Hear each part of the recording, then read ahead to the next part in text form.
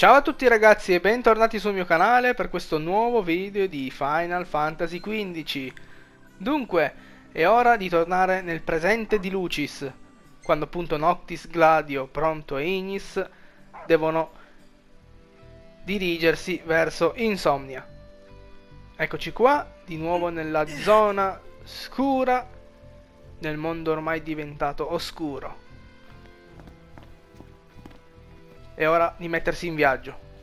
Ragazzi, mi raccomando, vi ricordo già adesso che il vostro supporto è veramente molto importante, quindi se i miei video vi piacciono, se il mio canale vi interessa, mi raccomando non dimenticate di lasciare un bel like, commentare, iscrivervi, condividere il video, insomma fate un po' tutto ciò che serve per fare in modo che io possa diventare un pochino più famoso qui sul web.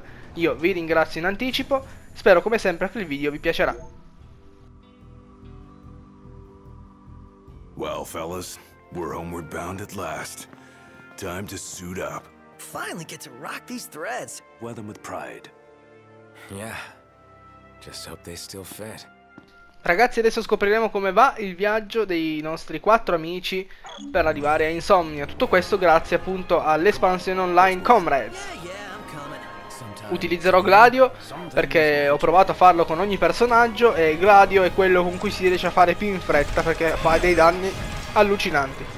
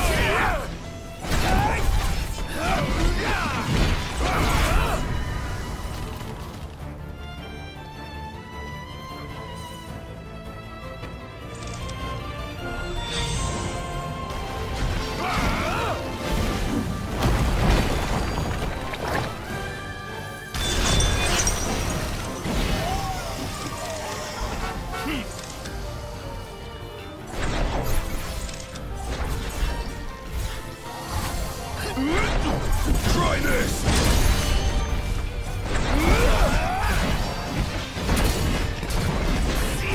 Any last words?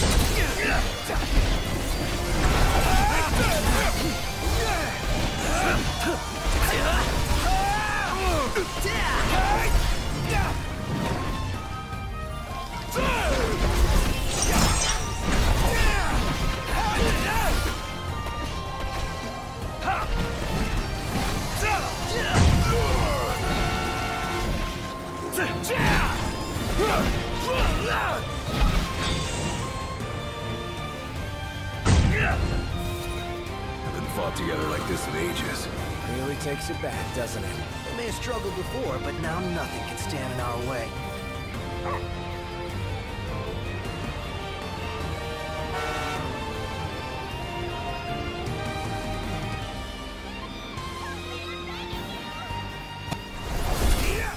Ok, ormai abbiamo superato la metà della strada che ci separa tra Hammerhead e Insomnia.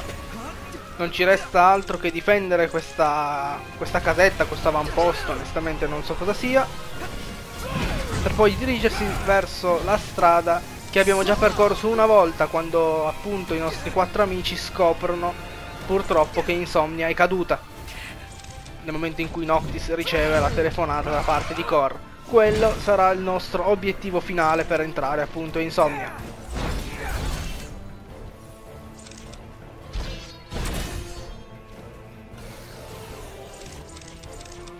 Con Gladio questa missione qua è tutt'altro che difficile. Gladio è veramente troppo forte, poi ha una quantità di vita imbarazzante, quindi molto semplice proseguire con lui. Se vi trovate anche voi a giocare a a Comrades, compagni di battaglia, vi consiglio vivamente di fare la missione con Gladio, perché è veramente fortissimo. Anche se dovrete farla con tutti e 4, perché ogni volta che finirete questa missione qua con uno di loro vi darà delle ricompense esclusive. Potrete ad esempio fare mettere al vostro personaggio la capigliatura di Noctis, Prompto, Ignis, Gladio, eccetera eccetera. Quindi dovrete finirla con tutti e 4. E tra l'altro si ottengono pure dei materiali molto utili, interessanti da utilizzare appunto nelle sintesi, materiali che trovereste molto più avanti all'interno dell'espansione online. Lo vedrete dopo, quando ci sarà, diciamo, il boss finale di questo piccolo livello, di questa piccola missione.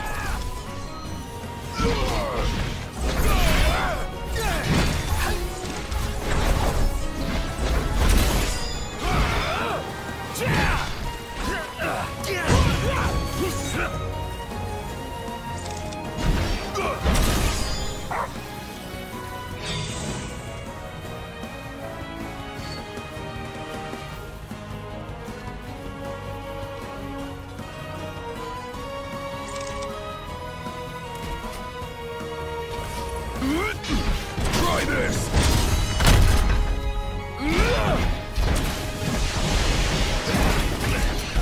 Any last words?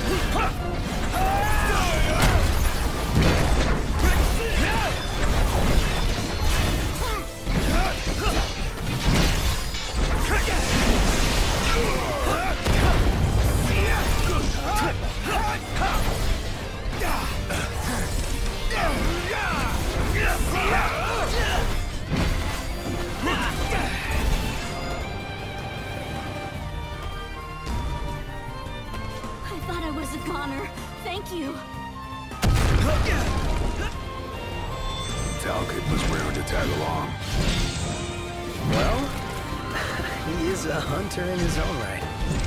Feels like only yesterday he was still a child. Sounds like he's all grown up now. I bet Jared would be proud.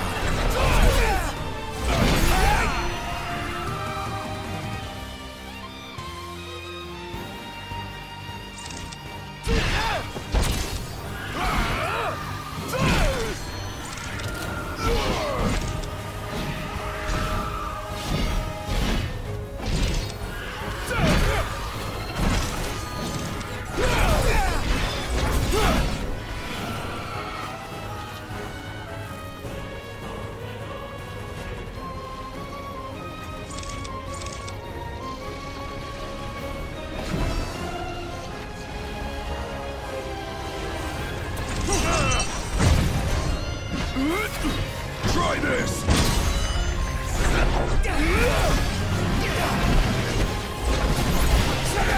Any last words?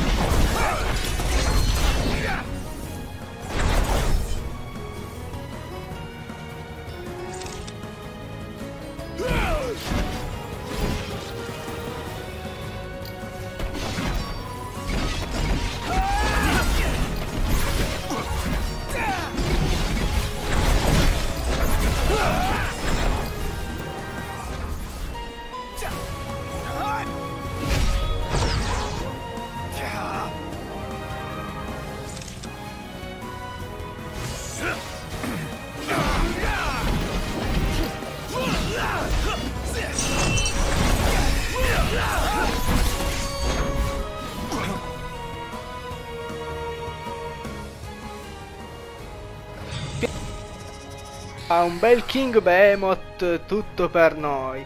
Naturalmente le ricompense che lascia il King Behemoth sono ottime per la sintesi, veramente.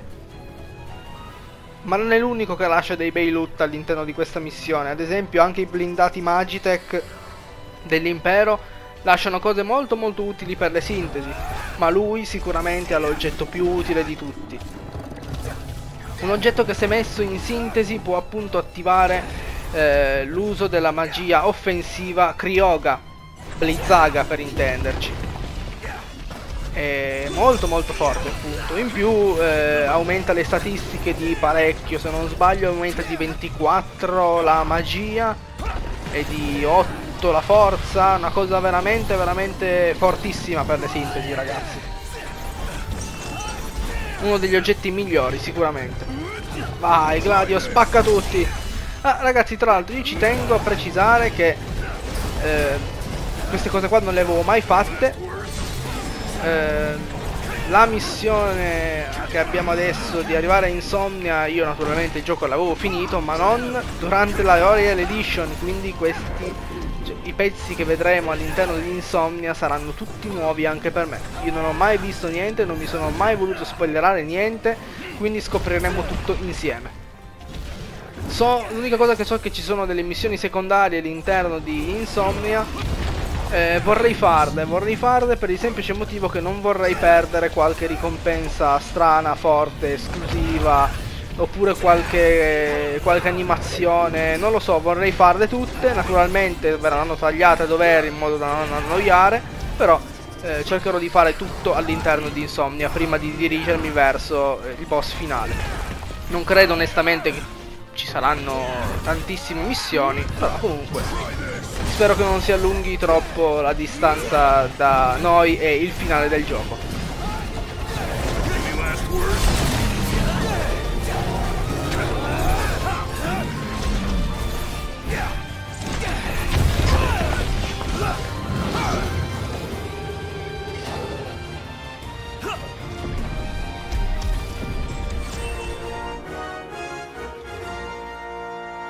Guess we've still got a little fight left in us. You say that like we've already peaked. Yeah, we haven't even reached our prime. Guess you're right.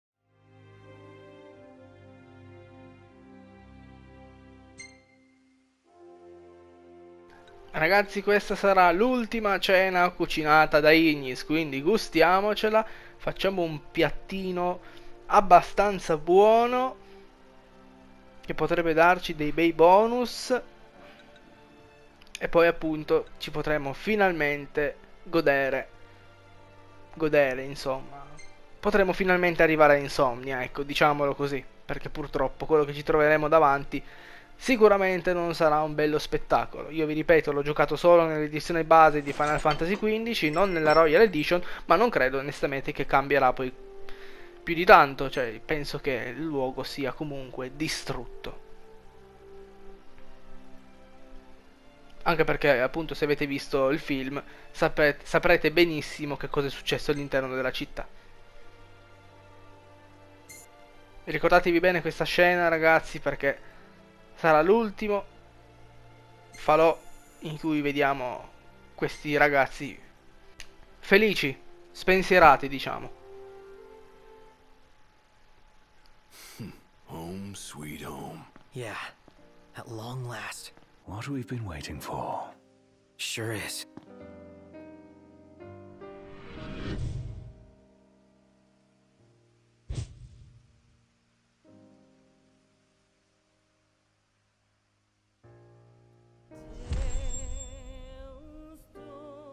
Are you with me? Of course. You bet. Until the very end. It's time to finish this. Once and for all.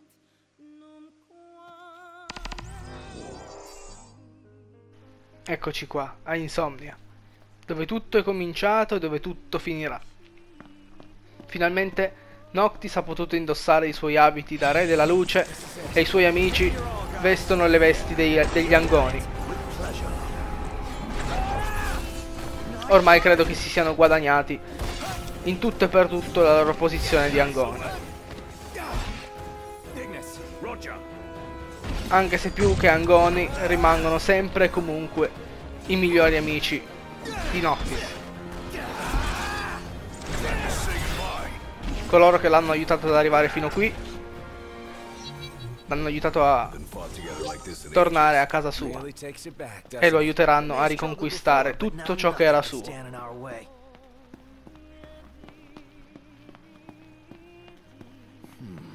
I'm surprised we haven't seen any glaives around here. Why would we? Because they're doing reconnaissance, dealing with the demons as they go. Their base is up ahead.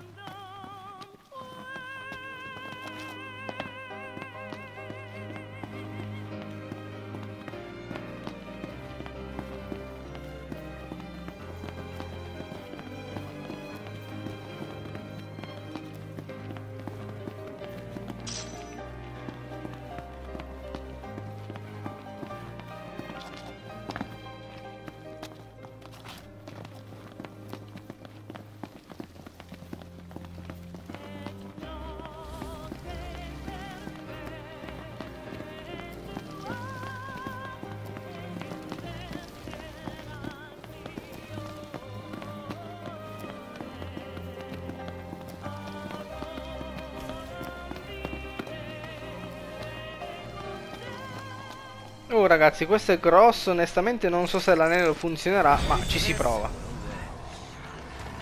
Ho qualche dubbio a riguardo. Non lo vedo dimagrire, mi sa che non funziona. Beh, allora andiamoci alla classica maniera. Giù botte. No, no, che... ecco, voilà.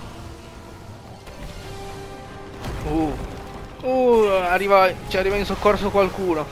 Noctis è in crisi, quindi sì, Leviathan, Leviathan. Così vedete anche un altro desiderei. Leviathan.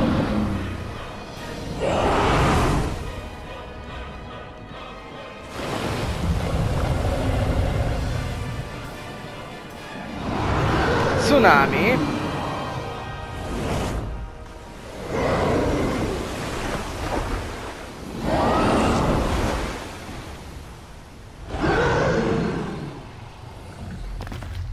E beh, vediamo un po' se l'ha fatto secco. Beh, direi di sì. Meno male perché stavo quasi alle corde. Continuava a trasformarmi in rana. Ok, entriamo nella stazione. Comunque già per adesso la città è tutta totalmente diversa, Quindi, cioè, questa zona qua ad esempio non esisteva, non c'era. Ma anche la piazza principale era leggermente diversa. Beh, meglio, c'è un posticino nuovo da esplorare. Infatti farò un bel giretto qua sotto.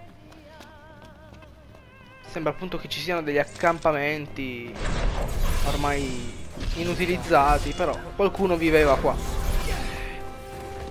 Forse gli Angoni, appunto, che continuano a difendere la città imperiale nonostante... la città imperiale, scusate, la città di Insomnia nonostante la sua caduta. Qua c'è un blindato Magite che sembra un po' vecchiotto, un po' arrugginito.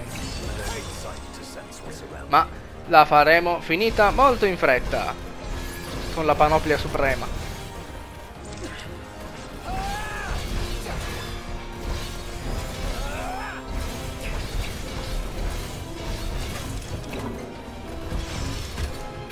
Stai zitto tu.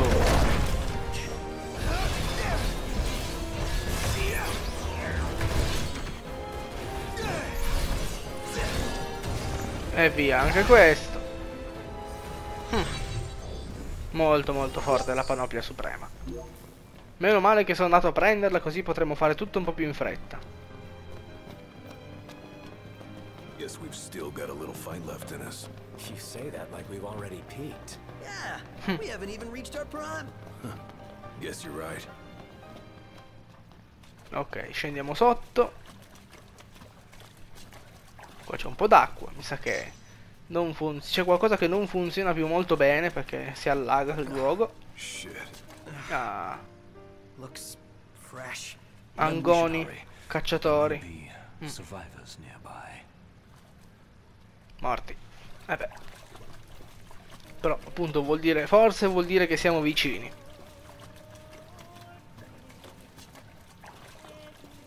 Io resterei qua in questa città solo per ascoltare a ripetizione la colonna sonora.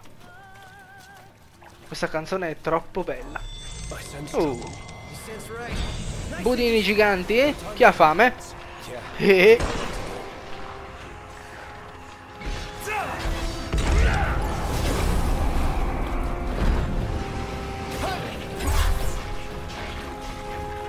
No holding back.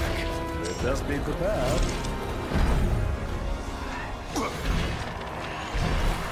Better snap some shots while I've got the chance. Once this is all over, one thing at a time. Move it or lose it! Glad that's over. Indeed. No time to waste. But of course, Your Highness.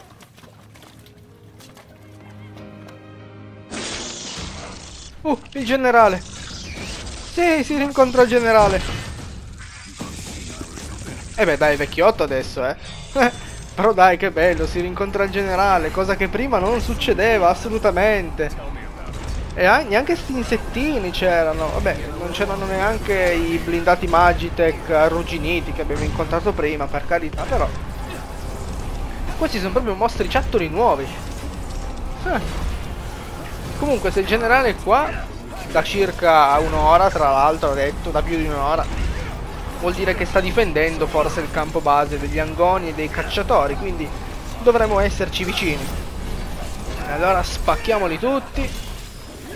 Con la spada che è meglio perché l'anello li fa fuori subito, per carità, però è un po' lentuccio a riprendersi. Faccio dare troppo, ecco, appunto, troppe mazzate. Ok, spacchiamoli tutti e poi vediamo appunto di entrare in sto accampamento. Oh.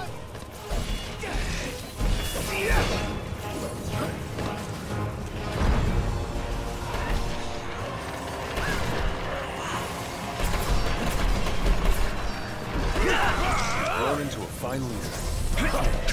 You set a pretty good example. Set up! We needn't waste more time. Yeah. Move it or lose it!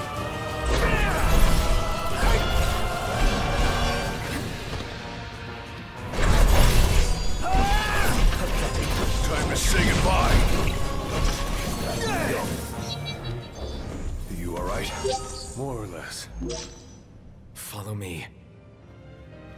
Glad you made it back, Highness. Glad to be back. I've got something to show you. Follow me. So, what brought you back to Insomnia? We wanted to do what we could to make sure everything was in order. For the day the king returned to reclaim his rightful seat on the throne.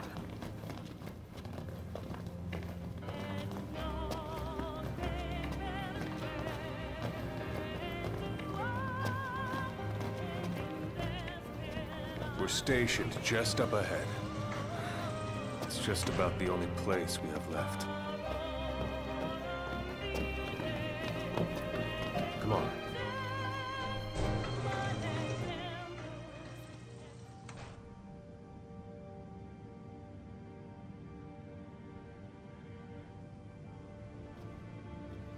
Good news, everyone! Your king has returned! Highness! I knew you'd come back! Your Highness, for many moons, we have eagerly awaited the coming of this day.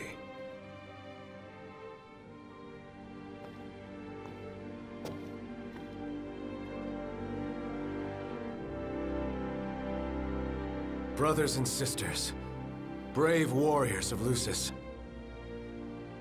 you've done well these 10 years. And I thank you.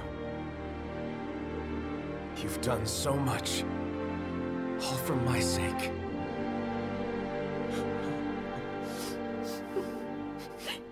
Even as the darkness overcame our world, we kept the light alive in our hearts. We've all lost friends and loved ones along the way, but the one thing we never lost was hope. Brothers and sisters, I ask you to stand by me and fight at my side for the light and for the future of our world. All hail the King of Light! The Blade's finally got its king. I was so happy to have him back.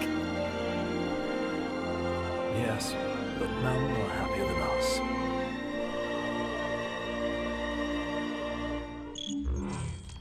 Ok ragazzi, per il video di oggi è tutto. Io come sempre spero che vi sia piaciuto. Ricordatevi naturalmente in tal caso di lasciare un bel like, condividere, iscrivervi, insomma le solite cose, in modo da supportare un pochino il canale. Noi ci rivediamo domani con il prossimo episodio. Mi raccomando, non mancate, statemi bene, ciao!